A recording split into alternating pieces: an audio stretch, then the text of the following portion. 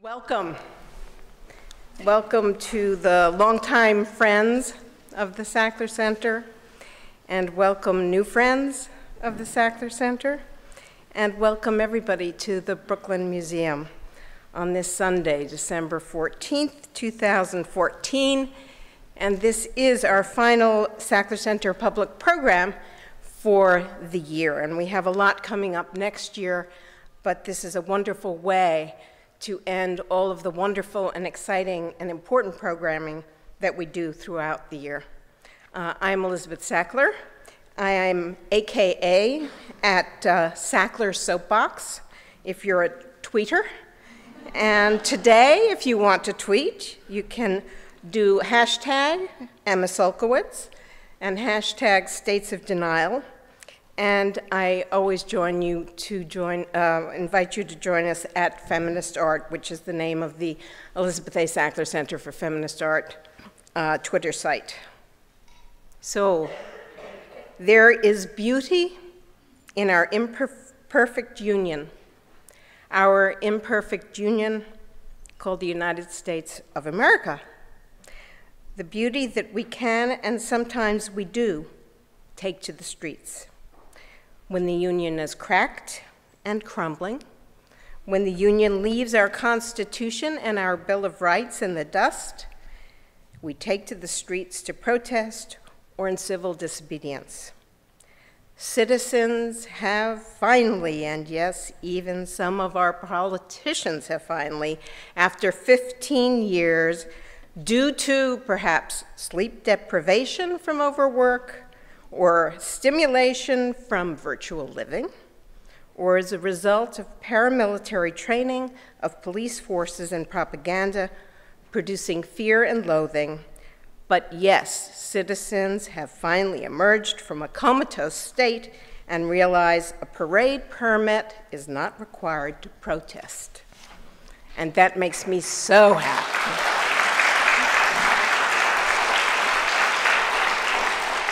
It is our democracy, it is our right, it is our Constitution, and we are in the streets again. Bravissimo. There's also a beauty to our imperfect museum. As all museums, like life, we are imperfect by definition, but our beauty is that we get better all the time. We are about and are the power of art and the beauty of culture. The Brooklyn Museum teaches the beauty of our history and our herstory, and the beauty of immersing ourselves in the present with your presence. Dedicated to the education of our visitors as well as our large community, we bring all manners of relevance to you, manners of relevance that are the underpinnings of a civil society. We offer solace with art during painful times and the power of art during times of change. When Americans are enraged, revolutionary change is in the offing. People have taken to the streets with a clear message.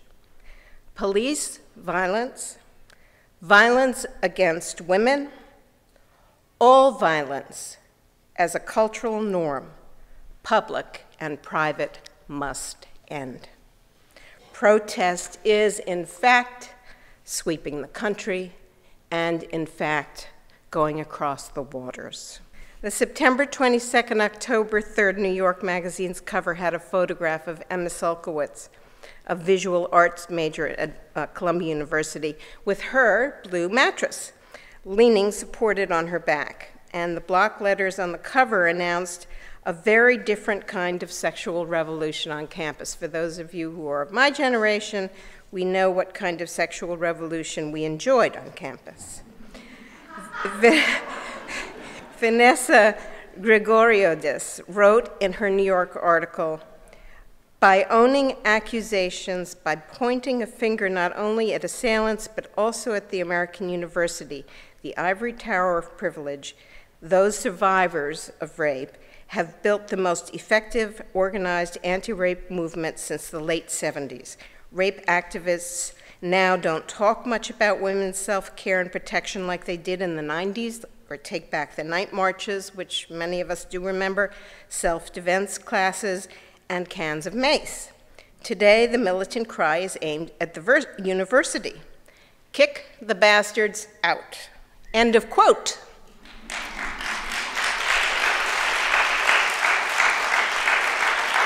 Vanessa said that Sulkowicz's generation retired the word victim, preferring survivor.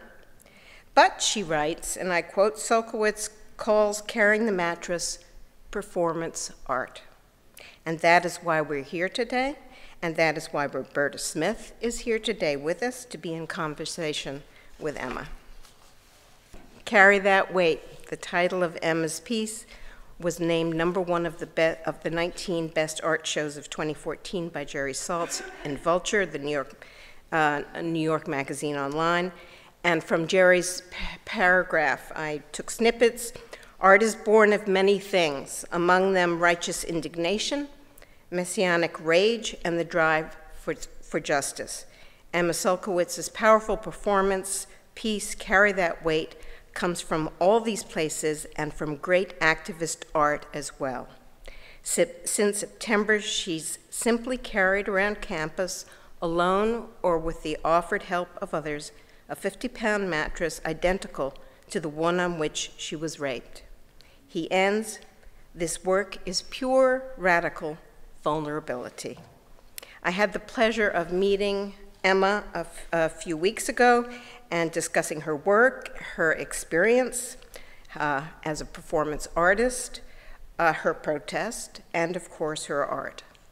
It is my job here at the Brooklyn Museum, and it is my calling and my passion in life to weave the threads of art, culture, community, justice, and righteousness together.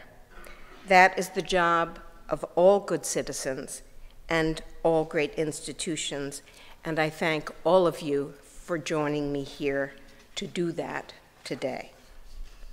Biographies. Emma Sulkowicz was born and raised in Manhattan, New York. She is a senior at Columbia University, majoring in visual arts. After the university failed to expel the student who raped her and has assaulted a number of other students, Sulkowicz has become an outspoken activist on campus. Last fall, she collaborated with Zoe Ridolfi Starr and others to found No Red Tape. Recently, for her senior thesis arts project, Sulkowicz has begun an endurance performance art piece titled Mattress Performance, Carry That Weight, in which she is carrying a dorm room extra-large twin-size mattress everywhere she goes on campus for as long as she attends the same school as her rapist. Mattress Performance has sparked a national movement, and students all over the country have shown their support by protesting with mattresses of their own. It gives me great pleasure to welcome Roberta Smith to the Sackler Center at the Brooklyn Museum to converse with Emma. Roberta Smith was born in New York City. We're all native New Yorkers, isn't it lovely? In 1947, raised in Lawrence, Kansas, and graduated from Grinnell College in Grinnell, Iowa in 1969. She has written art criticism for the New York Times since October 1986. She was art critic for the Village Voice from 1981 to 1985, and in the 1970s wrote for Art Forum, Art in America, and Arts Magazine. She worked on the Donald Judd catalog raisonné and has contributed essays to museum catalogs on various artists, including Judd, Alex Katz, Elizabeth Murray, and Cy Twombly. Smith has lectured widely and taught at the School of Visual Arts in New York and the Rhode Island School of Design. She received art criticism grants from the NEA in 1975 and 1980, and in 2003 she received the Frank Jewett Mather Award for Art Criticism from the College Art Association. Smith lives in New York City with her husband, Jerry Saltz, who I quoted earlier, senior art critic for New York Magazine. Please join me in welcoming these two wonderful women, Emma Sulkowicz and Roberta Smith. Thank you.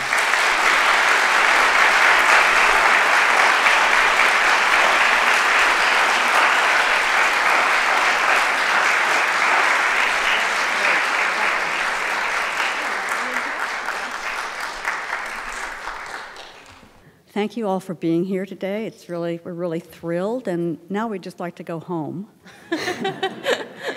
Emma and I really haven't spoken since my article came out, so we've got a lot of catching up to do. And I thought we would just, if she and I were getting together for coffee, I would have tons of questions.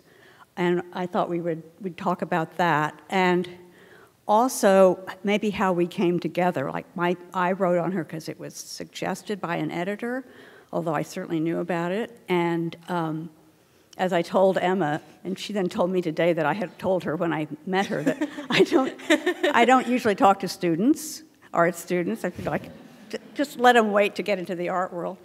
And I don't do studio visits anymore, because if I go to one studio, I'd really have to go to everybody's studio. So it was very unusual for me to be doing that. It made me nervous when she said that. And in point of fact, it took me about 3 tries to find the building, right? You were sort of like talking me in. So my first question to Emma would be, do you have gloves? Gloves? Gloves. Have you gotten them yet? Well, I have a suspicion that one of my suite mates is going to give me some for Secret Santa. Jesus.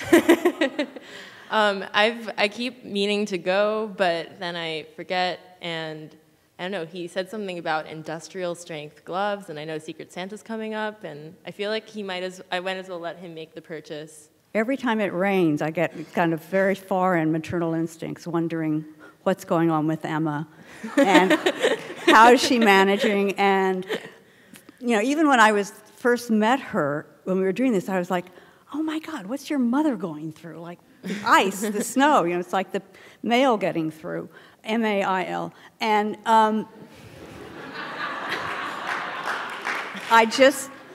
I couldn't, and then we had this weird thing where we started talking, and then the New York Times, Jennifer Edelman came in. The photographer. And started photographing, and so she was like moving me out of the way, and you know, this room that you've probably seen photographs of where Emma has the rules of engagement, this fabulous kind of environmental thing.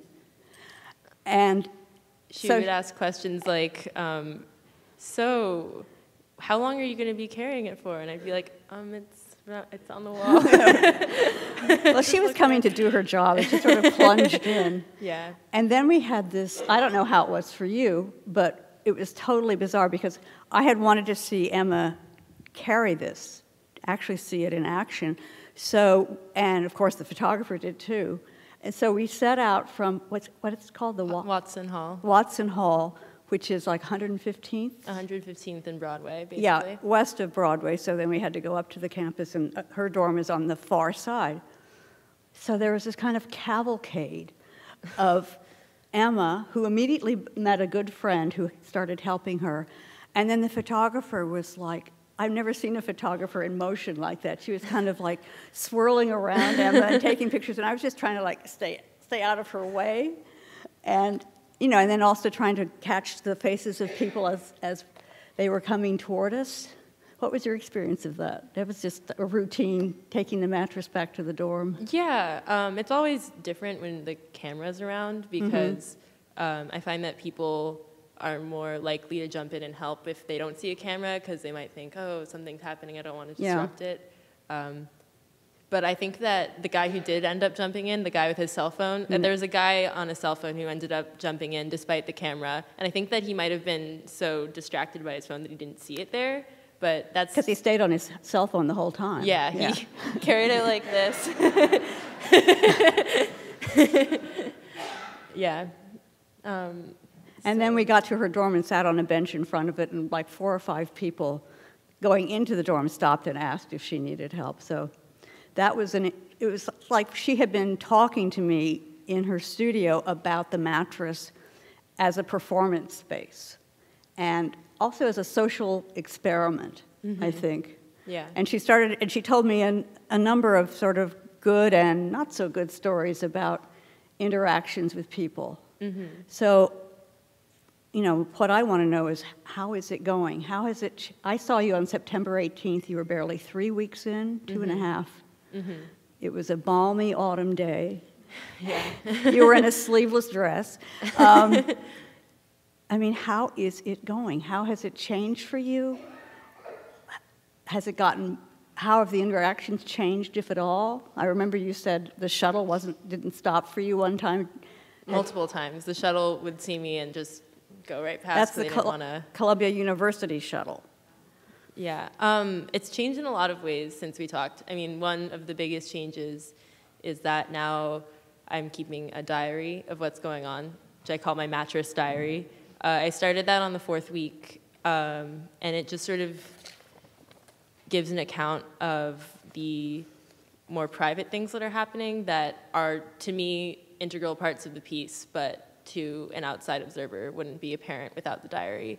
And then in terms of the interactions, I've started to actually, at first, I conceived of the performance space as just the mattress, but the longer I live with this piece, the more I'm realizing that the performance space is beyond the mattress, because it has to do with the way people interact with me through the internet, and talk about mattress girl, whoever the F that is, and just the mattress as a space is actually moves beyond. It's expanding. Yeah. And I think that the diary has helped me see that a lot, because I'm able to live my life and see when I'm having a performative moment that is actually not connected to the physical mattress anymore. When a person comes up to me and treats me a certain way because of the piece, or writes an article about the piece online, or about me online, it feels like it's a part of the performance. It's hard to describe, but to me the space is now expanded. But yeah.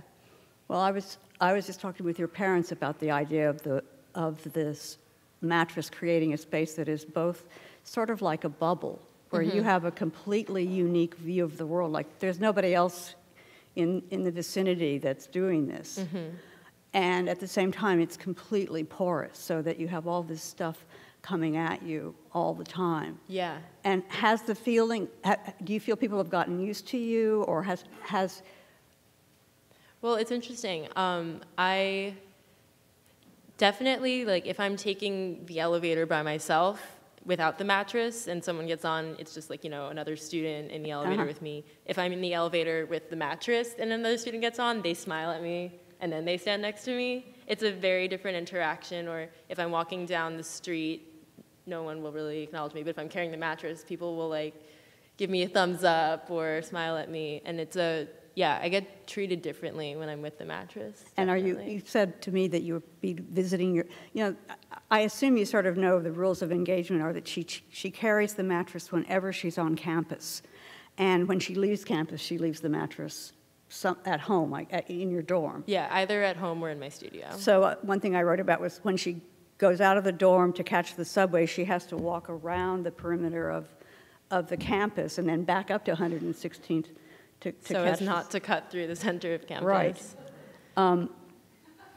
And do you find that there's the same willingness are people still always helping you? And like you said, well, anyway, I'll quote some things you said. Okay. Yeah, well, it depends. I've found that on these we've had a pretty bad, I've been very sensitive to weather lately. So the past week and a half has been really rainy, and people have not really been helping. But on days when it's not raining, people are much more likely to help. Usually if a person helps me on a rainy day, it's because they were in class with me and were having a conversation with me after the class, and then they feel awkward not helping me because they're talking to me already. And then they're like, okay, I'll help you carry it. Yeah, well, you have to think about what that person who's alone with you in the elevator is thinking, like, okay, should I ask her? Should I not ask her if she needs help? It puts, particularly that when you're solitary, isolated with you, it must put an incredible kind of, you really experience this line between action and inaction, and because that's sort of what's being acted by all the people that help you. I think also because I've gotten a lot better at carrying it now. Yeah, I can imagine. Yeah, I mean, for Thanksgiving break, I didn't carry it for 5 days, and I got back to school, and I picked it up, and it felt so heavy just because I hadn't carried it for only 5 days. But I've gotten a lot better at carrying it now, so I'm able to move pretty quickly with it, which doesn't mean that it's not really difficult and I'm panting and sweating and whatever, but people, I think also people, I'm always trying to figure out why are people helping me less. Maybe they are less interested. Maybe I look more capable of carrying it now that I've gotten a little bit stronger. But yeah, I imagine that maybe that's one of the reasons that people aren't, you know, when they're in that alone situation with me in the elevator and then they see me pick it up and I know how to pick it up now. Like I know exactly where I have to hold it. They're like, oh, she's got it. I'm just, you know, a hypothesis, I guess, but yeah. Okay, now I'm supposed to ask you a question right now. I don't have one. Well, just to get back to logistics, this is another thing. The photographer, especially, since she probably works outdoors more than I do, we got really intent on talking to Emma about covers for the mattress. Because we didn't think you had a particular one you wanted me to get. She did. She had the name or something. Oh, I'm not sure I did. I didn't write but that she name had. It has this kind of you know, it's a synthetic cover, but you said it wasn't totally waterproof. So that was another thing that we got stuck on. Like, is this going to absorb water when it gets rained on and get even heavier? Well, now I found these like bedwetter, bed bug protection dust cover sheets that have a That's zipper. what she suggested, yeah. That's what Jennifer suggested. So, but they're not see-through, which I remember you were saying it should be see-through. I wasn't able to find that, and you know, I just have to take what I can. And it's kind of flimsy, so people often, if they do help me when it's raining outside, they grab the cover and it just rips. So I have a few of those and sort of cycling through. Jesus. Yeah. And have you had any more experience with people who sort of invade your personal space? Because I mean, that's just what you were talking about, was this kind of formality that accrues when you have it. You know, you're doing your work, you're doing a piece. But are people still sort of, guys are making not quite appropriate remarks and? I haven't, I'm trying to think. I haven't experienced that much since we last talked. I think people, even when they're trying to be helpful though, they have a little trouble understanding boundaries. Like if I'm carrying the mattress by myself, sorry, I just leaned. If I'm carrying the mattress by myself and someone just jumps in and helps me, they actually are knocking me off balance, because if they jump up behind me and push the mattress up, they're actually throwing it over me. And I've dropped it a few times just because they don't understand that, like, you need to communicate with, I mean, it's obvious, this is the language of consent, right? They need to communicate with me before they jump in and help. Yeah, it's a complete enactment. What? It's a complete enactment of that. Yeah, and I think, I mean, every interaction that falls along these lines inevitably has this sort of language attached to it, which I find very interesting. But yeah, if they don't talk to me before they jump in and grab the mattress, then they're actually making life harder for me. And I don't know if this is sexist or not, but does that line between the people who do make contact and don't make contact, is there any kind of gender specificity involved with that? No, I think that's pretty equal. I have had people who like touch me on the street as if I'm a saint, so they it's really they come up to me and go, "Thank you," which is again like I get that it's all they want to be kind to me. They want, I don't know, it's an act of love, but at the same time they've just forgotten that I'm a person and I don't want strangers touching me on the street. So you least of all. What? I said you least of all. Yeah, exactly. And that's happened with two men and one woman. So yeah. I mean, there's a way that when you get in, start talking to her, you do get. If this is being a little too like minutia oriented, I apologize, but I don't think people quite. I mean, you said this when we spoke, that people had said they didn't think it was any work, and they didn't really understand the extent to which this was worked out. Oh, I mean, it's yeah. preceded by a less successful work that was at Yale Norfolk that was then critiqued by students. And yeah, definitely. I think, I mean, and I was thinking about, I'm never going to pronounce his name right ever, but Ta Ching Hsieh, do you know how to pronounce his name? The artist who, he did pieces like, he did this 1 year-long piece where he had to punch a time card every hour on the hour for a year, which meant that he couldn't sleep for more than 55 minutes or whatever. he had about 10 year-long performances. Yeah. And one he was tied to Linda Montana. Yeah. Like what, about 3 feet, and then another time he just sat in a cell. For a year. Yeah. But the reason I bring him up is because we all think of that piece as like, okay, he did this piece where every hour on the hour he had to punch a card, and then he couldn't sleep for more than an hour, he couldn't talk to someone for more than an hour before he had to run and punch the clock. You know, you can just imagine how crazy that was. But then when you return to the piece and you look at all the little details, like they're so beautiful. There's this one detail that I'd never known about is that he had to record every mistake that he made and for what reason. So you can see that at the beginning of the piece that there's only one mistake in the first month, and then there may be 5 mistakes in the second month, and then by the middle of the piece he's made 22 mistakes in 1 month, and it's because of oversleeping or being late or being early.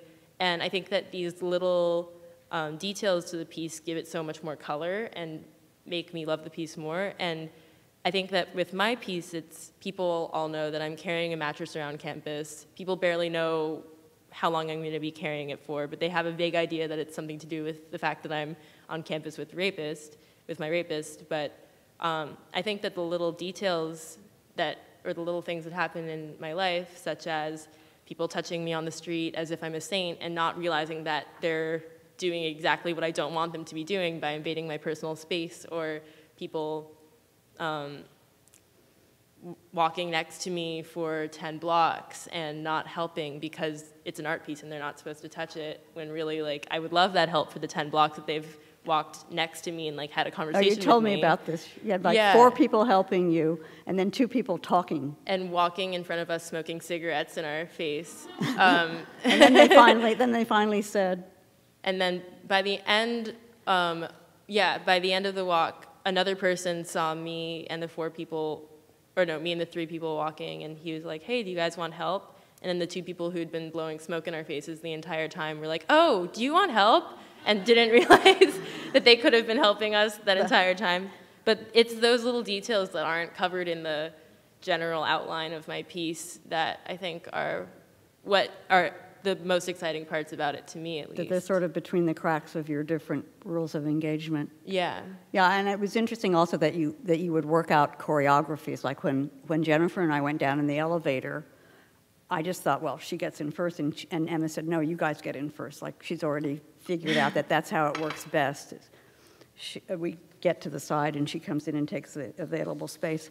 I had a really intense reaction from readers about Emma's piece, and a lot of them were favorable and really happy that the piece had been written and admired the work you're doing, and then some of them were not, and some of them. So I don't know what kind of reactions you had that you might want to talk about too. But I don't mean to put. I was just gonna read a couple of them.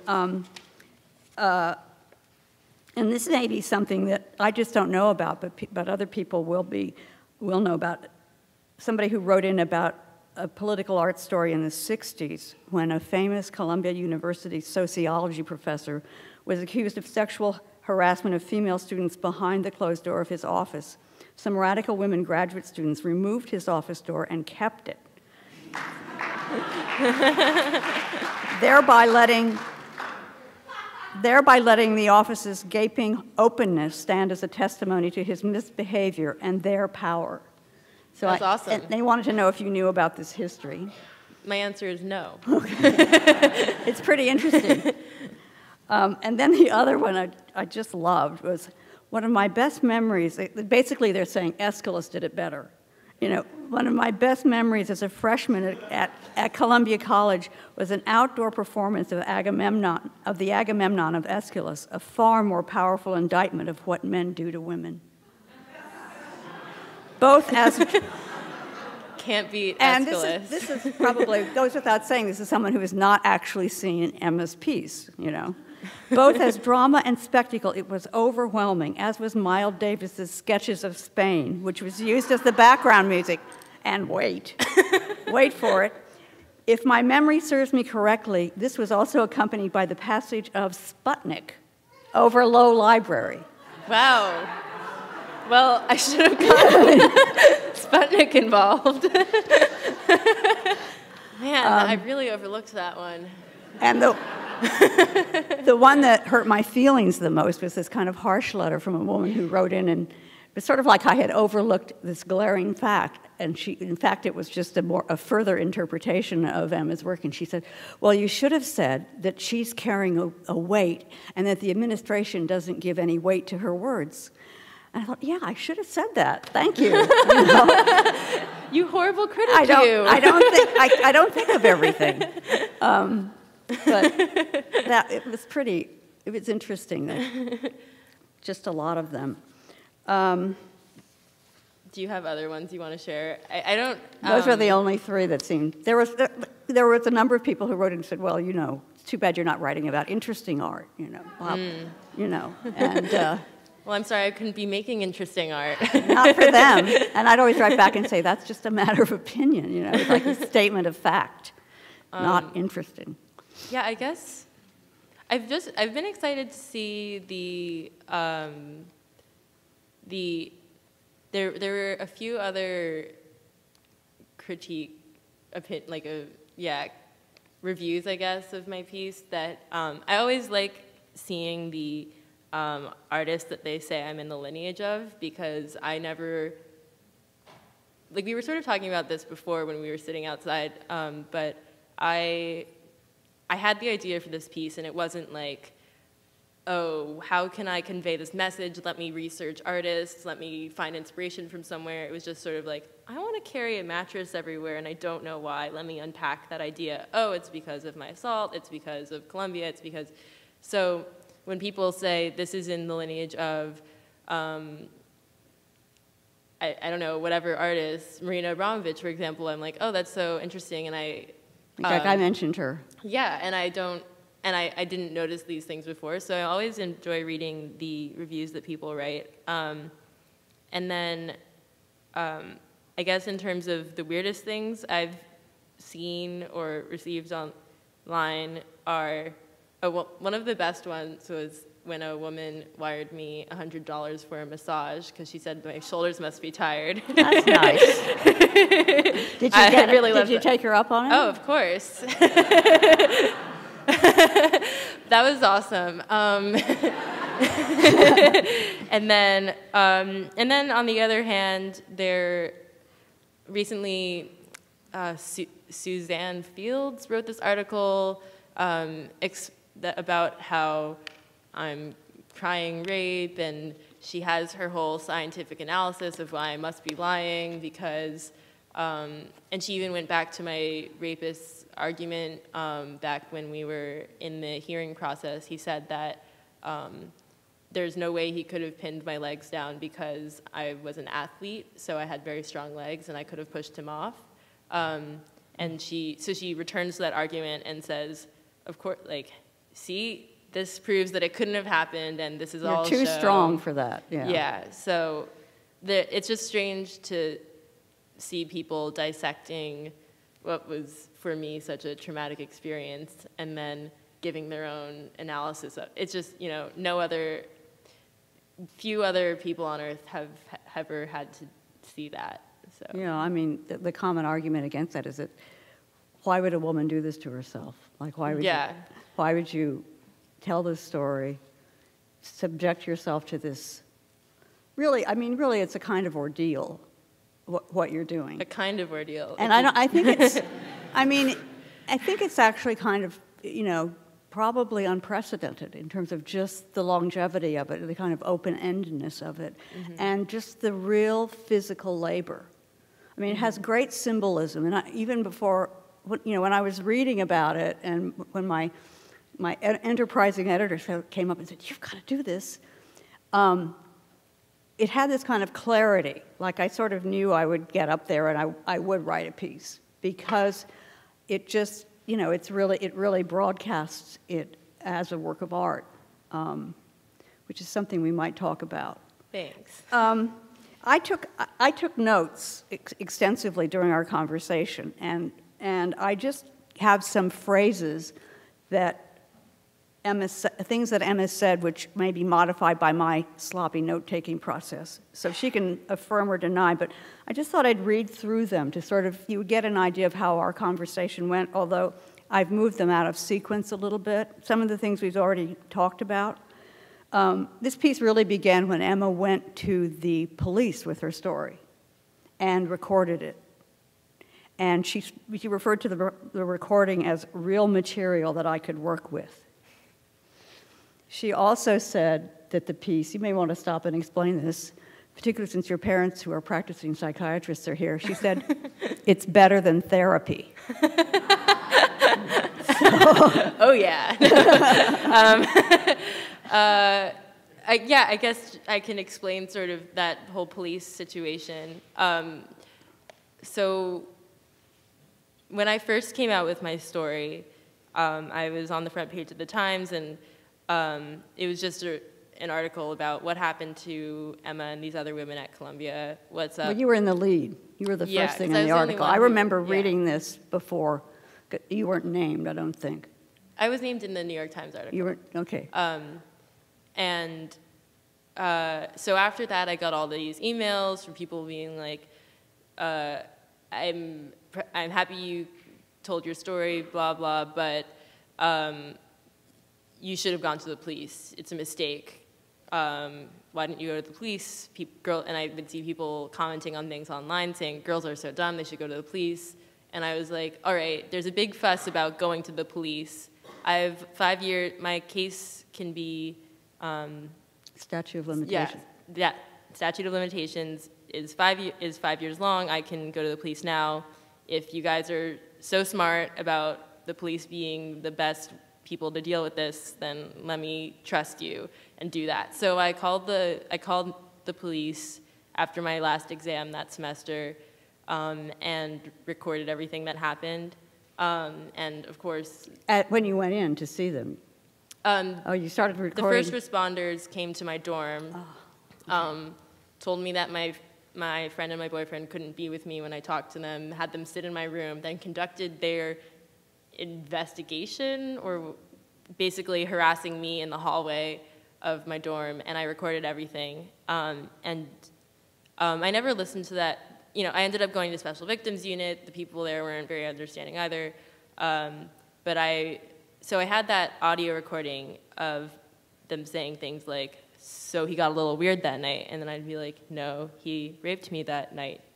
So he got a little weird that night, you agree? And then I'd be like, what? Why are you using that language? It was stuff like that. I never listened to that recording, but I got to Yale, to the Yale residency that summer, and I made a video using that audio. But to make the video, I had to carry a bed out of... well, that was the performance that you were recording. Yeah. It was dismantling a bed and taking it out into the front yard and well, at first the it? video was I was going to use the recording and not do that, but to use the room that I wanted to do the performance in, I had to take a bed out of the room and move all the furniture out. And then the idea of me moving a bed out of the room sort of got stuck in my head. And then I decided to make a video where I took a bed out of a house piece by piece, and I ended up using that footage with the audio. But then, in the final critique, people were like, it's weird that it ends in this house. This house is not that relevant to the audio because the audio has to do with Columbia and what happened at Columbia. And then I was like, I should carry this mattress at Columbia. Why do I want to carry this mattress at Columbia? And then that's where the piece started. And then you spent quite a while working out the terms of engagement, rules of engagement? Yeah, the rules of engagement. I spent the entire summer from the moment I got back till the first day of school perfecting the rules of engagement. They were very different when I started the year off. And I, figuring out how to get a mattress, because the people who sell mattresses to Columbia don't sell mattresses to individuals.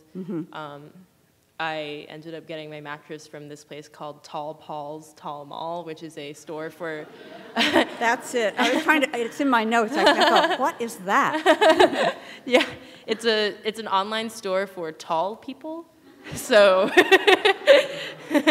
Who need dorm room size mattress, I guess. I don't know. Yeah, well, because they're extra long for tall people. Right. Yeah, but...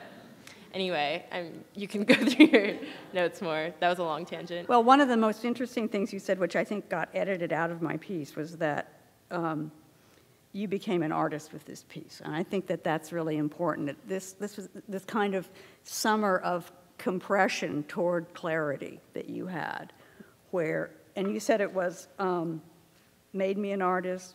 Before, I'd only ever really done art by assignment. So there's this very abrupt shift, and you have this experience where you told yourself it was a whole different idea of art for you, something that's asking to be made. I told myself, I need to do this now.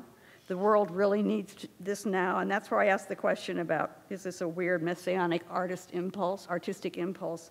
And then you had this great answer. You said, I'm never really doing it myself.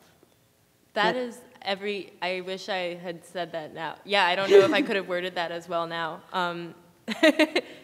Yeah, I definitely see my life as pre this summer when to me art was, fulfilling an assignment for a class, like make a monument out of wood, and that was my art. But now I look at that and I think that's not art. Art is, to me at least, it's made out of necessity, and I definitely feel like there was a force greater than me that was compelling me to make this piece, because I felt like, it's, yeah, and I agree with the Emma that said that, because I did feel like the world needed it. I felt like it was more than just something that I wanted to do. It was something that I had to do for fixing a problem or for people, yeah.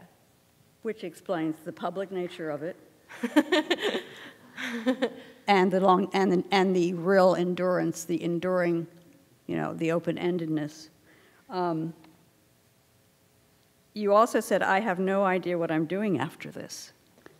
Actually, that's changed now. That's another big change. I don't know if I don't think that this is the place for me to say what my next pieces are, but I'm going to be working on my next pieces over winter break, so.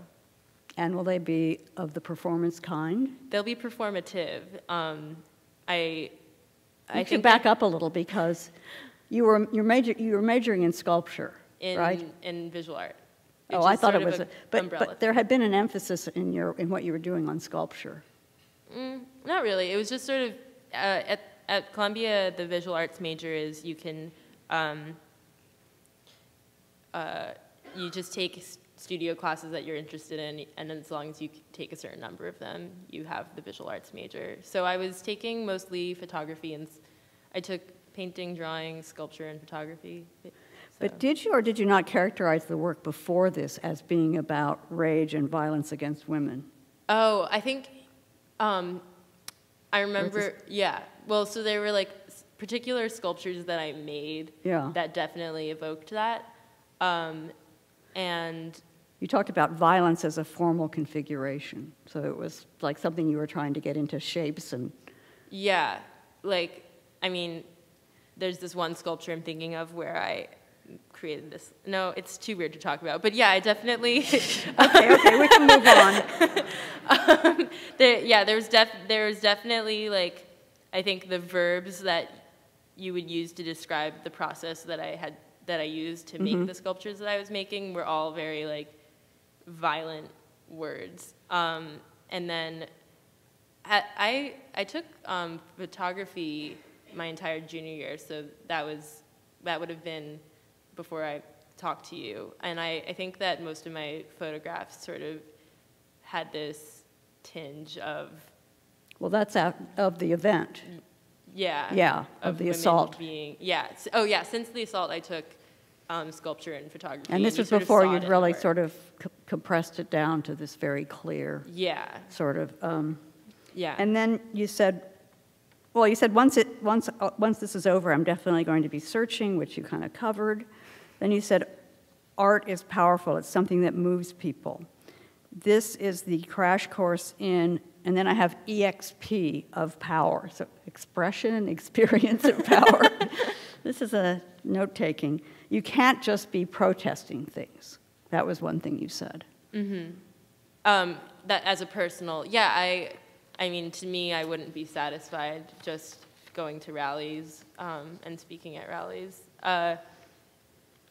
And I've been thinking about the power thing a lot lately because I think that on the meta level of my piece, there's this really strange dialectic going on where, you know, I'm powerless because the school has done these things to me, my rapist has done these things to me, the police have treated me like crap, and ultimately I'm forced to, if I want this education, to continue going to school with my rapist.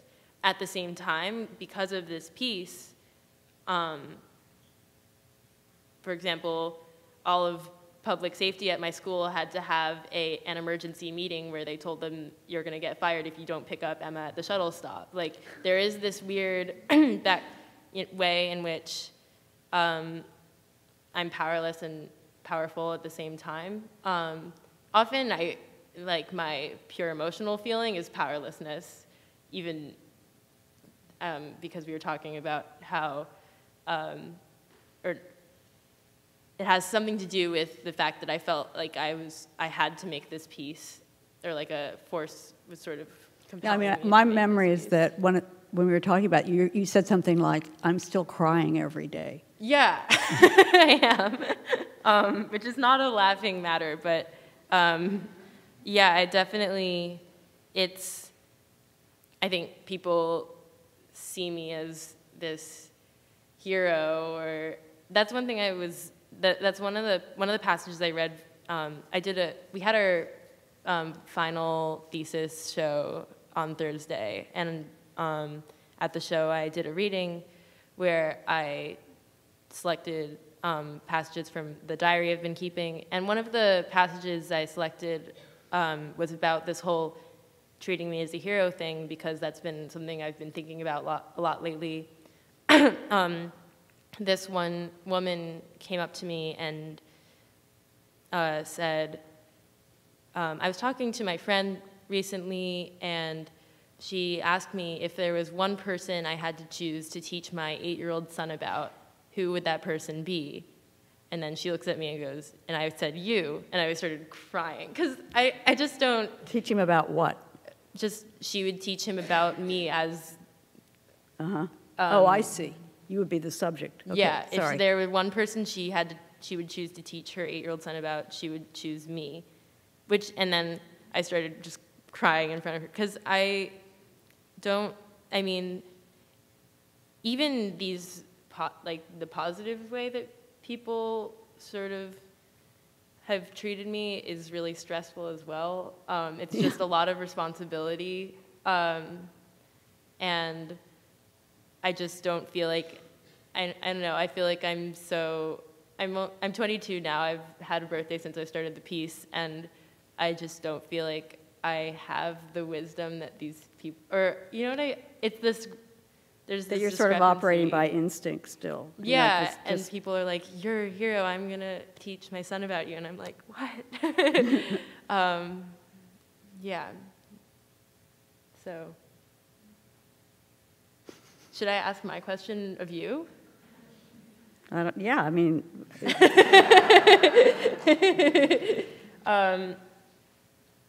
Okay, yeah.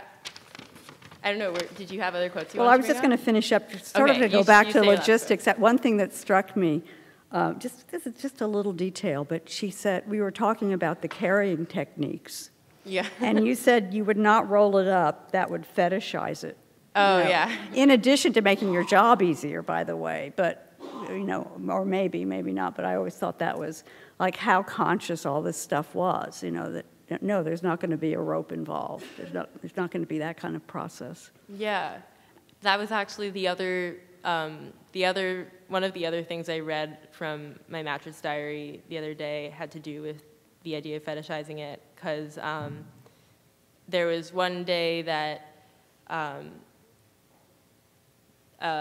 I was walking to the shuttle stop, and a homeless person came up to me and was trying to get my attention. And I've always been very anxious about this kind of stuff because there's a reason that this piece is very site-specific, because if I were to carry this piece all over New York City, for example, it would be a piece about homelessness. And while I'm happy about those connotations and the references that it has to that, I don't want it to be about homelessness. Mm-hmm. So I was interested in what would happen when I had this interaction with a homeless person with a mattress. Mm-hmm. And he just saw me struggling and wanted to help, and I was like, oh, don't worry, you don't have to help. And he was like, no, let me help. And he brought over his shopping cart.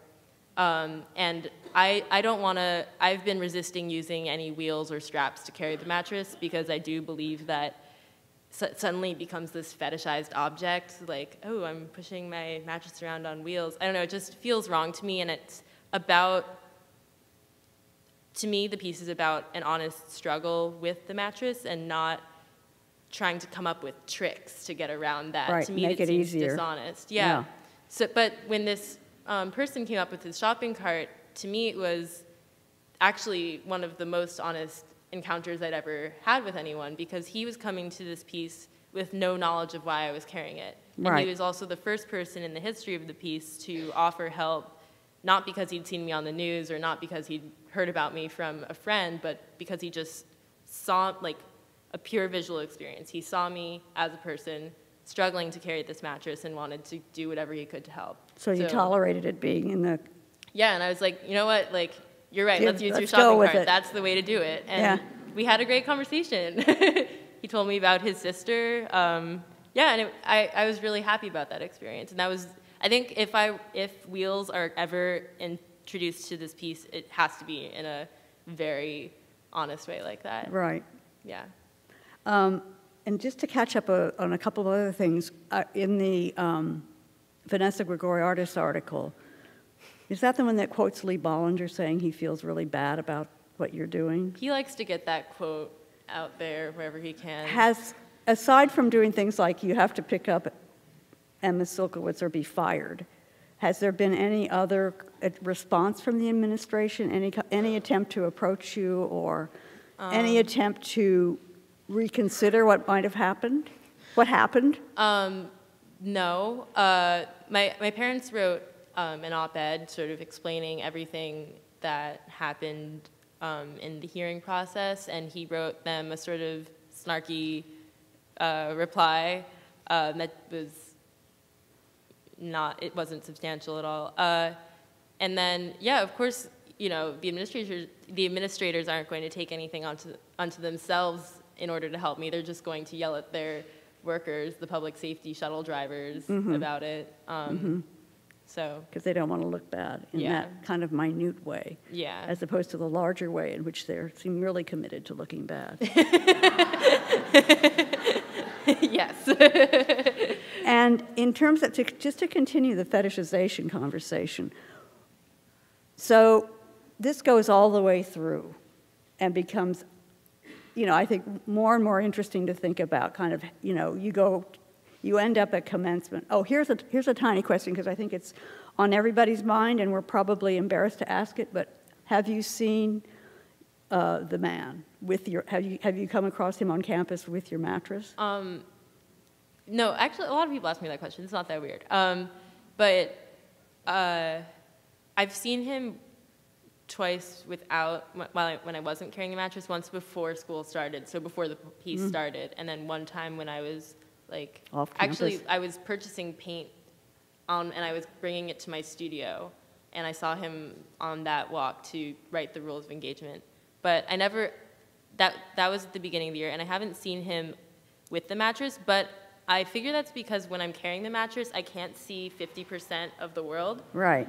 So he's like dodging on the other side of the mattress. He could be dodging me, or I just might not. I have no peripheral vision, so I might not be able to see him. And then in terms of fetishization, so this, however long, probably it looks like commencement, don't you think? Yeah, and I sort of.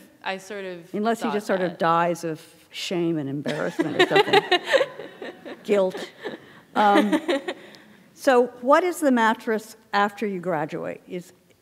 Because I can imagine, like the Museum of Modern Art or another museum, being really interested to acquire it, in which case it's installed leaning against the wall, probably looking pretty shabby by the end of the year, with a label explaining what had happened. Mm-hmm. But does the mattress live on in any aesthetic way or artistic way? I have this whole plan or image of how I would want the installation to look, and it would be an installation, because I want the rules of engagement to be painted on the white wall of the museum.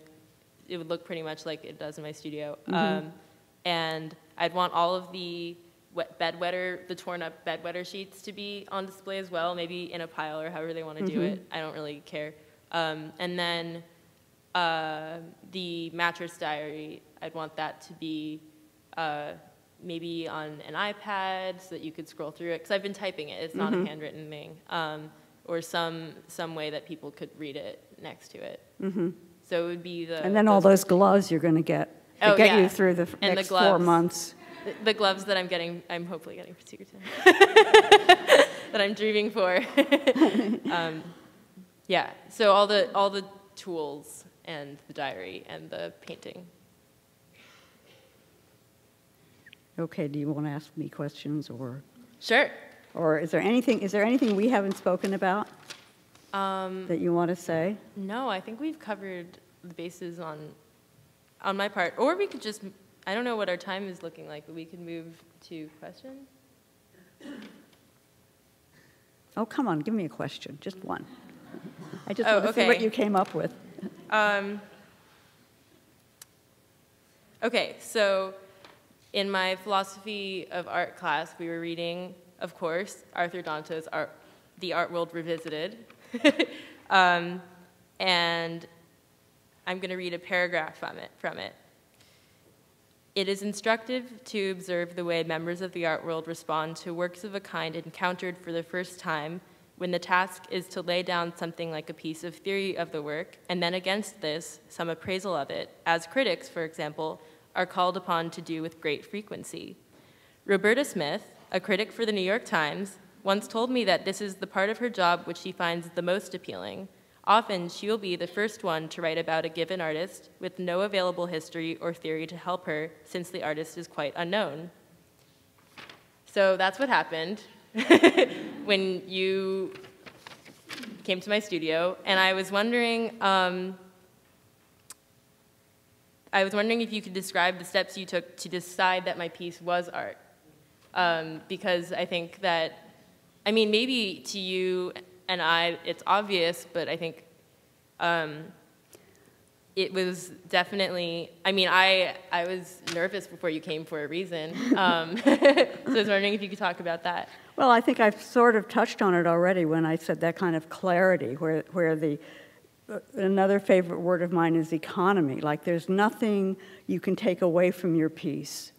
It all is essential to it, like the rules of engagement and just the kind of utter simplicity of this act, and yet how complicated it becomes symbolically, emotionally, you know, how it's this act of assertion, and then sometimes it's sort of self-denigrating. I mean, it's just, you know, maybe even kind of self-sacrificial, like you can just sort of move around it and get a full spectrum of emotion. And I don't, you know, it's funny because, like I said, from a distance I thought, yeah, I would go see this and figure it out. But I don't really figure it out. You know, I just know that I took about 20 pages of notes and then followed you across the campus, and then by the time I got to the other side, it was like, yeah, there's a piece here. I can do this. It's sort of just, and that's really the way I write. I mean, Danto's totally right. I mean, I love the fact that I can write about people before anybody else does. And that's what journalistic criticism is about. And there are other people who write, like Dante writes essays. I don't write essays. I'm sort of writing more reports from the front.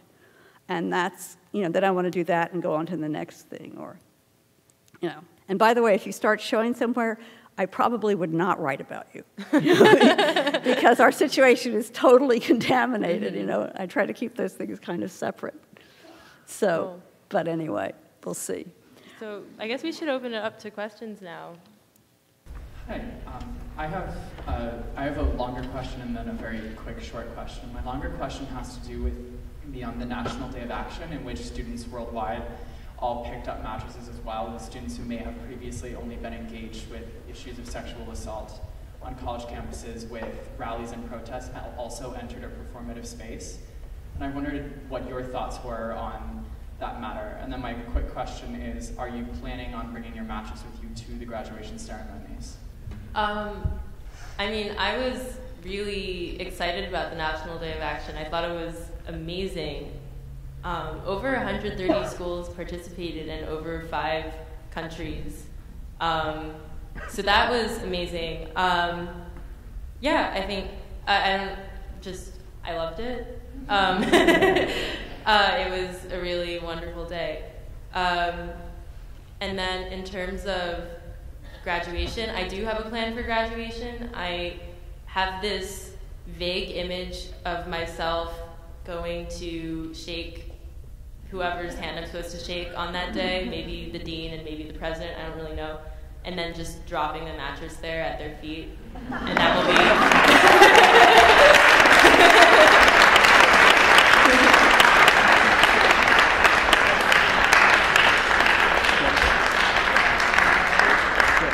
Wow, I think I have to do it. I think that's the plan. Yeah, just letting them carry that weight for a while. See what it's like, guys. And that would be the end, I think. So, hey, I know you. Hi.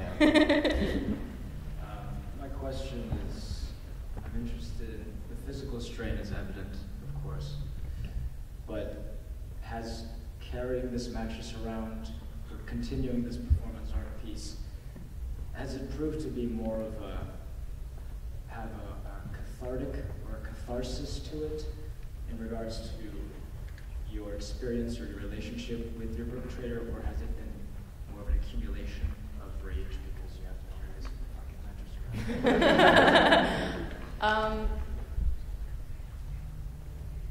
That's an interesting question, because what I've been finding is that whenever people ask me questions about my emotions, I'm so laden with emotions at any given moment that it's really hard to pick them apart and to quantify them. It's been, from the moment I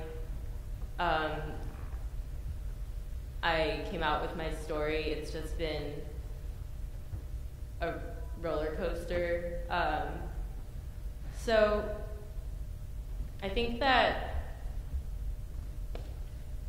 well, you know what? Right now, the biggest question I have is why does Paul want to stay at Columbia? I'm questioning that, and then the longer he stays there, the more angry I am with him. So I am angrier with him than I've ever been in my life. And the mattress piece, I don't know. I guess it's just a thing I have to be doing. I need to do for my, it's a strange feeling, when you have to be doing something. Again, like we were talking about earlier, that feeling that there's a force greater than myself that's making it that I need to be doing this thing. And I don't know if it's either helping or making things worse for my emotions. So, yeah.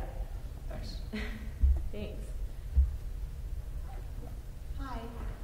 I wrote just a small write-up on this event for Brooklyn.com. Just, this is happening, people should come. And I got so many negative and hateful comments, and it affected me for a number of reasons. I was a date rape survivor as well, and I think what you're doing is so brave and so powerful. So just knowing how much that upset me from that perspective, how do you deal with people that are saying things like, oh, she could be lying, think what she's doing to this poor guy?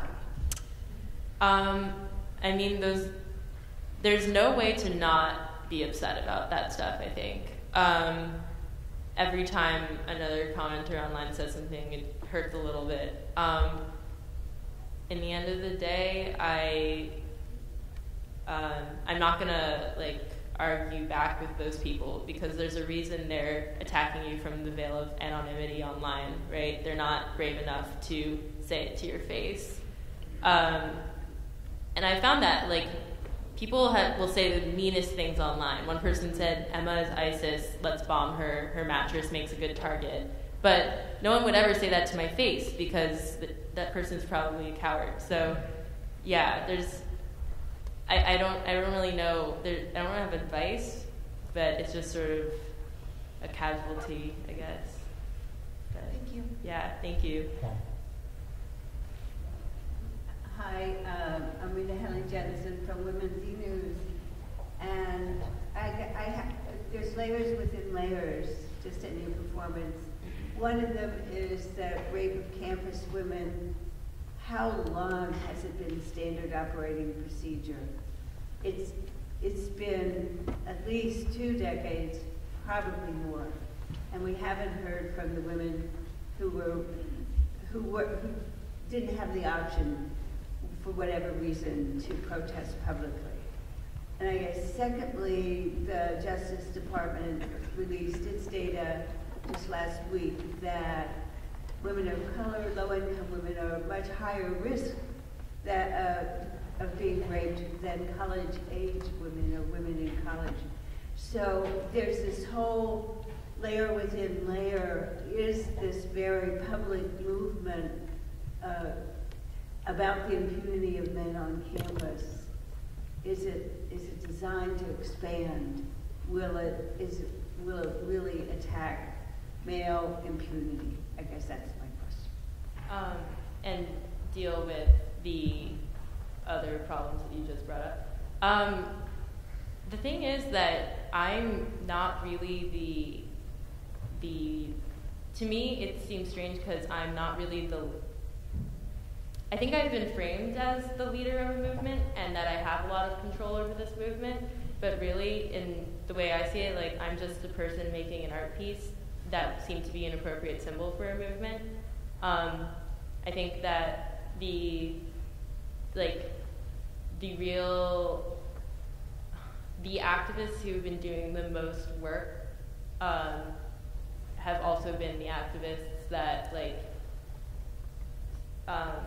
I don't want to say reappropriate because that has negative connotations, but have been using my piece to further that. And I don't think that as an artist, I personally can really only make artwork about my experience and what's going on in my life. And I think it would be sort of dishonest to be making work and speaking for someone else. So right now I'm just sort of making artwork that comes from my heart, right? And there's not much I can do to say, all right, now I'm going to make the activism have a different slant, or now I'm going to change the course of this.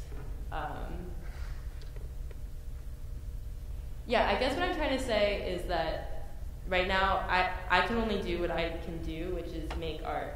And then the activism stuff is, at least from what I've been seeing, completely organic and has been happening because hundreds of people on the campus decide they all want to work together at a certain point. Or people make a Facebook group and all these activists have been talking to each other. That's less under my control. But of course, I want all those things that you want. And if I had the power to do those things, I would be doing those things. But right now, I just have to make the artwork I can make. Yeah. Well, I did want to say, as a fellow rape survivor, I guess, thanks for being so brave to do this. I'm an artist too, and it's never something I'm able to confront in my work because it's just so scary. But, and I think it's really brave what you're doing. But I'm curious as to how Columbia's response has affected your healing process, and it seems that everything they've done has really only added insult to injury, as far as I can imagine. And at this point, even if your rapist were to leave, do you feel like your protest or the protest aspect of your work would be completed, or is there still something left there, like if you were to imagine that? Well, if he left, I would be very grateful because I would no longer have to carry a mattress around. But I I think that this whole experience has shown me other problems with the way we talk about rape and the way we talk to survivors that I didn't see before, especially in the way that the news treats survivors, such as, for example, when I first came out with my story and I'd been interviewed by a ton of different newspapers and whatever, other new newspapers were starting to email me asking if I knew of any other rape survivors that would want to come out for the first time on their blog or their TV show. And I realized that survivors are being treated as commodities in a way. It's a thing that will make your newspaper sell, especially seeing what's been happening with this whole UVA thing. So I think that, that's just one of the many things that this work has shown me that I feel like I need to fix, or the artistic impulse in me is starting to get excited about. So yeah, it's not done. I just think that my practice needs to expand in a certain way. Hi. I'm actually an alum. I graduated in 2012, and I refused to donate. But I also, you mentioned,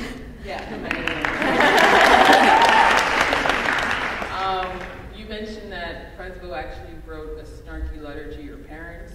Has he ever engaged with you at all? I don't know. Of course not.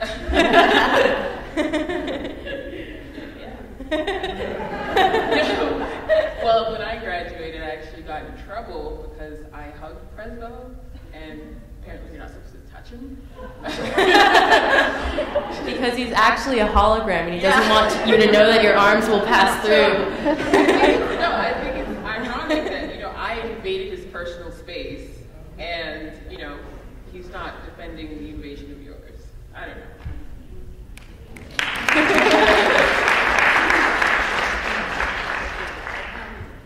I don't know if congratulations is the right word to use, but I do want to start off by saying that I think you're very brave and genuine, and I feel like the art world needs more artists like you.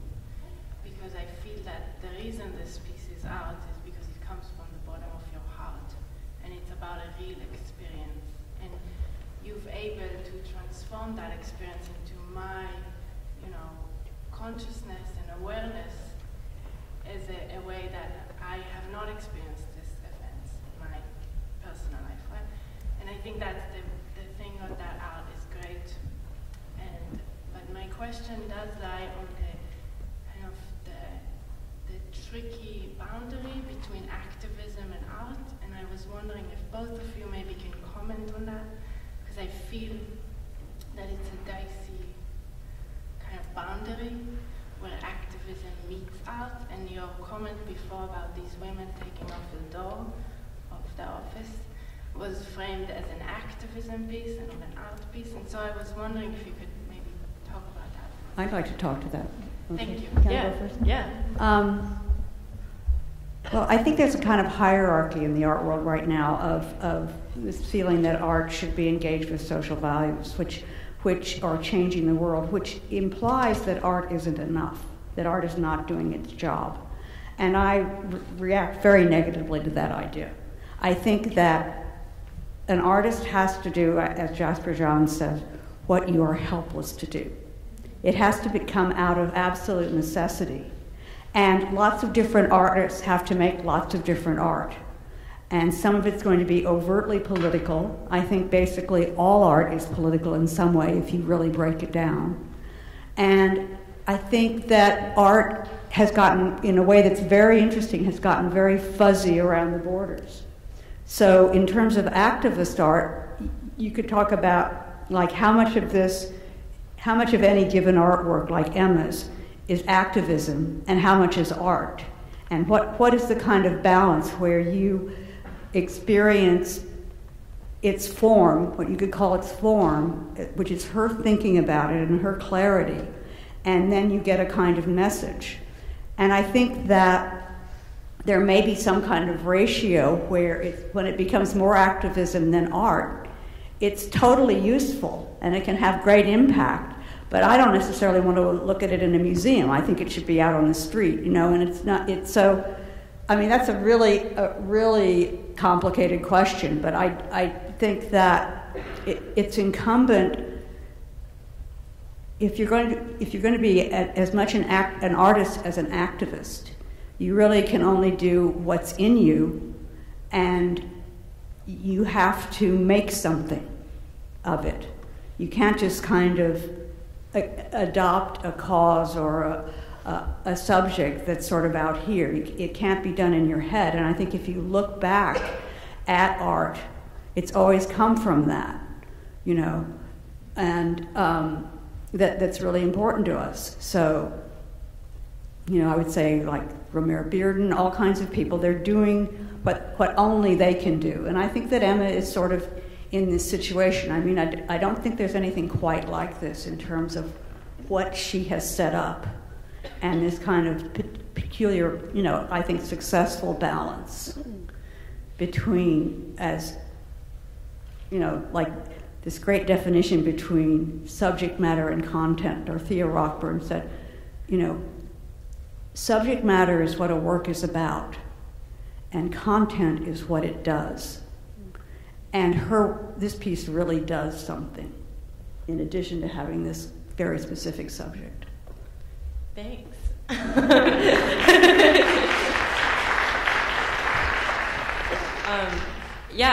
I think another way of thinking about it that I've thought, or that I was interested in was, I don't remember who you were quoting, Dad, but you quoted someone when you said this. Someone was explaining my piece as not like 50% activism, 50% art, but art that sparked change, and art that had the power to transform something, which I think was, I thought that was a pretty good way of, Kevin Rudd. I thought that was a good way of saying it, just because I agree. Art is something, the way that I've started to see it now is that art is something you make by necessity. And this is why when someone when you asked a question earlier, I was saying I can only make the art that comes from me. I can't make art to speak for someone else. I think that would just be morally wrong, but also like I don't know how to do it. And so I think by nature I'm sort of an activist person, and I think that's the artistic expression of my activist nature. So yeah. Hi, I'm also a 2012 alum, and I've been slightly involved in some of the discussions about what should change at the university level and what students want to see change in terms of policy responding to sexual assault. I'm wondering what you care about seeing changed in, in an ideal world, if we can even think of that, how the university would respond differently to survivors. It's just that I think that when we get into this conversation, it goes into so many little details that it almost might be better if you just read the document we wrote up, which I can send to you. But I mean, for example, I'm just thinking about the process from A to Z. They would record the investigative sessions with the survivors rather than having a person take notes. And they added this new thing to the policy where now the investigator gives a a subjective evaluation of both the survivor and the respondent's credibility that they hand to the hearing panel. So if the investigator thinks, oh, she doesn't sound like a credible person, they will tell that to the panel. Like little things, so many little things along the way that I would change. For example, oh my gosh, I'm gonna give so many for examples. Like they wouldn't allow my case they allowed to drag on for 7 months just because every time they scheduled a hearing, my rapist said, oh, I have to study for a midterm, and then they would postpone it for another week. And they wouldn't do stuff like that. It's so many things.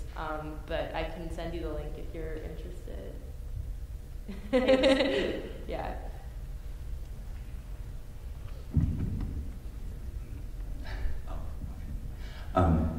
I can only start by echoing all the thanks and support and appreciation from everybody in this room and everybody outside this room who's heard about your work and appreciates what you're doing. I can't say that enough, so I'm not going to try to. I go to a small college in Minnesota, and I come from the activist communities on campus, where we did organize involvement, like participation in the National Day of Action, and that was really exciting for us to follow your model in kind of engaging in a new and visually arresting way, really, on this issue. And I was struck by something that you said earlier this afternoon about how going to rallies and speaking at rallies wouldn't be enough. That the art as your expression of your experience is something that's critical. And I'm wondering, we as activists against sexual violence can learn from that and take to what we're doing on our campuses across the country. How can we bring some of that expression into our work? And I don't know if that's a question that makes sense. No, it makes sense. I would say that none of what I'm saying is prescriptive at all. Just, for example, I founded No Red Tape with Zoe Rodolphe Starr, and then I basically don't really participate in No Red Tape. Zoe does all of that because she's I think if Zoe and I are yin and yang, I'm the artist and she's the activist. And then we create this thing that's going on at Columbia. But if it weren't for her, No Red Tape would not be happening. Or, running all these rallies, passing out flyers, all the things that they need to do. And I think that going to rallies and doing all the activist stuff is so extremely important. And it's not that I think that the rallies aren't enough. It's just that for me as a restless person who needs to be making artwork or else I go crazy, I don't think it'd be enough for me. And I don't go to I'm not really a rally kind of person. I kind of show up late and feel awkward while I'm there. And I think that it's not enough for the way I live my life. But I think it's so important, and I hope that's a good answer to your question. If there's a way that we can make space for or draw attention to artists like you who are working in this same issue, subject, topic, what is a way that we can do that? I don't know if that's an easy question to answer either. I guess just support them. If an artist comes up to you and says, I have an idea for an art piece and I think it would work well if I think that it'd be amazing if we could work together, support them. we need a lot of support. Being an artist is a scary thing. Yeah. No problem. I think it's a really powerful project, and I really appreciate how honest and vulnerable you are about, mostly about talking about this piece, not just the piece. And I was curious if the rules of engagement, or something you've thought about before, if you have anything planned for if the rapist does decide to help you one day with the mattress. That would be really interesting. I'd probably, I don't know. I'd have to act in the moment. That's a really scary question. I doubt he would, right? Yeah, helping you does not mean he doesn't have to say sorry, Yeah. Also, there is a no contact policy. So if he does contact me, maybe he could get kicked out. That would be even more interesting. That might Rather be... than leaving the school, like getting kicked out because he's sorry, but I'm just making up scenarios, obviously. If he contacts me, maybe that would be, like, he would probably get kicked out. Look, if he wanted to say he was sorry, he wouldn't be doing, like, some of the awful things he's not... There are other ways to say that he's sorry than jumping in and helping me with carry this mattress, and if he did that, it would probably be a violation of the no contact policy, and he'd probably get kicked out, which would end the piece. So I don't know. Maybe that would be a crazy chain of events, but yeah. Thank you. Interesting scenario. I think we're going to take 2 more questions. Good call. I'm really fascinated by the fact that this guy is at campus and staying at campus, and it just seems so bizarre because as much as you're a symbol for rape survivors, he's the symbol of rapists, and it's like everyone hates you. What are you doing? So my question for you is, do you hear stories about him and why, any rationale? Do people? I can imagine people probably, like your friends, do they ever interact with him and tell him, leave? When you saw him on the street, did he, cower, or was he kind of, more? The first time I saw him before school started, before the piece started, he just glared at me while I walked by. The second time I saw him, he didn't see me. I was sort of behind him.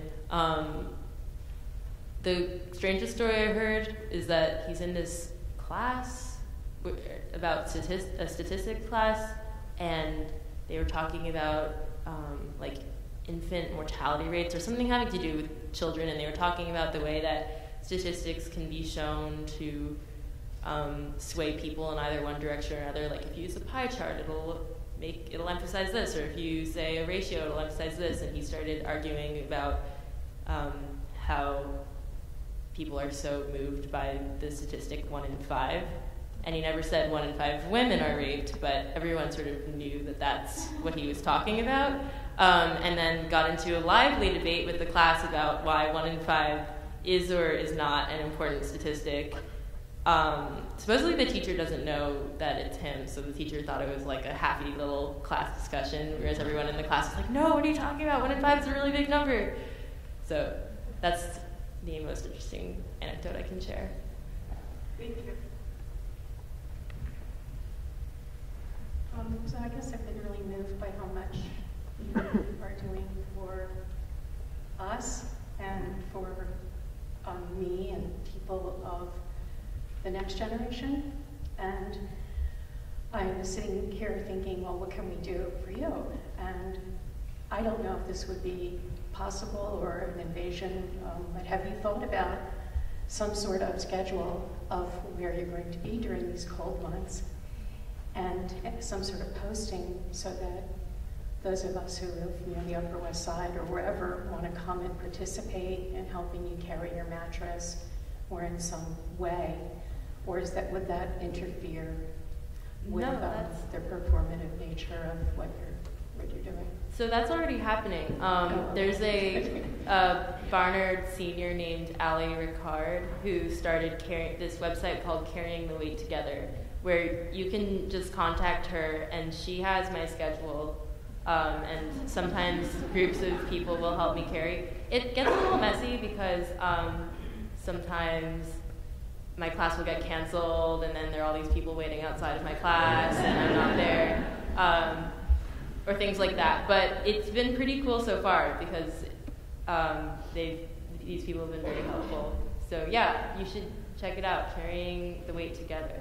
Okay. Yeah. Hi, Emma. From what I've observed of the people that have supported you, at least from my perspective, or at least what I have access to, is a lot of people see you as this heroine, and you talked about it, this hero, and you have this shield around you, and you're the strong woman. I see you in websites like the top 10 strong women of the year, all these things. And the other side is that people pity you, and they want to hug you, and they want to take care of you, and they want to, just the human feeling of that, which I'm not saying is negative, is very important. And I guess my question is how you deal with this idea of the heroine, of the strong person that, you know, is sort of starting a movement or raising awareness, and this person that is a human and suffered this and needs to be hugged. So the idea of the pity and the hero and the strength and the weakness coming together, which I know is a hard question, but if you could speak about that, and even thinking about the word survivor rather than victim. So just your idea of the hero versus the human. Yeah, I've actually, when I talk to survivors, often one of the things I find, and of course you can never say this is true for everyone, but true for a lot of people that I've talked to, they've gotten a lot of pity from people. They're like, you know, they say they've been raped, and someone goes, oh, I'm so sorry, and then the more pity, like, it's important to have the pity, but after a while the pity starts to get sickening, because then you start to feel sick yourself. You're like, oh, do I need to be pitied? Am I broken? And then there's a long phase of like the sadness and the feeling broken, and like there's a reason everyone needs to be pitying you all the time. And I found that when I talk to survivors, often I'm like, do you want me to say, like, I actually will say this, I'll be like, do you want me to say I'm sorry, or are you sick of pity? And often they're like, I'm really tired of pity. I'm like, yeah, because I'm mad at that guy. And they're like, yeah, I'm mad at that guy too. And then we can, you know, turn the sadness into a feeling of anger, or which is, I think, more constructive. So yeah, I feel like I've gotten so many pounds of pity at this point that it's sort of like, I don't know, I don't want to feel broken anymore. I'm tired of people being like, oh, you poor thing. And I feel like I have my family for that, but because they can take care of me when I'm broken. But and then in terms of the hero, that is a completely different thing because it just confuses me. I'm just like, I mean, as I said earlier, that was one example, but another woman came up to me and told me that she sees me as the Rosa Parks of my generation, and I just like, I don't know, I just see myself as a person making an art piece at Columbia, and it just really, like, I don't think I'll ever look at myself in the mirror and go, hero, you know, so I think we have Liz creeping up on us. I would say Shiro.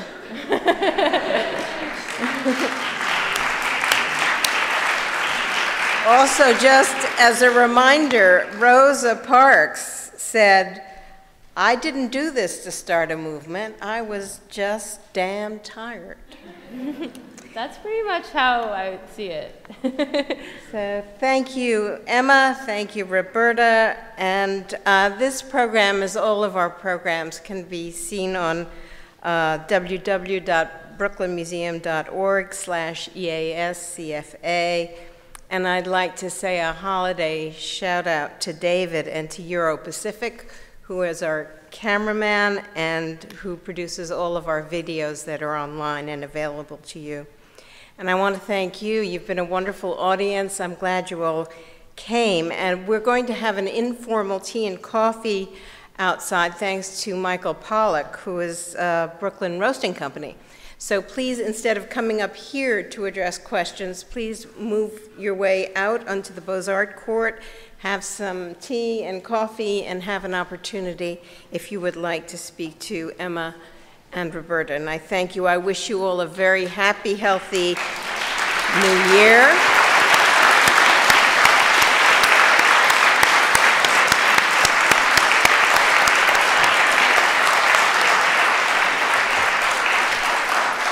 A lot of strength, a lot of purpose, and keep on marching 2015. Thank you.